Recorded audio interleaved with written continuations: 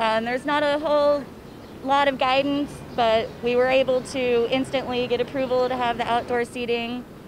So we know they have to be 6 feet apart, chair to chair. Groups of up to 10 can be together. So you used to have just 5 tables over there. Now you can put around 12 tables offside. And then you can have tables of 4 people, tables of 5 people. That's good for us. I came here after a run in Central Park, and I found this location. Last week, there was nothing open. I bought the wipes to clean the table. I put my gloves on to keep my hands safe. And I have my mask on, and I just want to be safe as I can. I want to be able to, this is my home away from home, and I want to help them have the business too.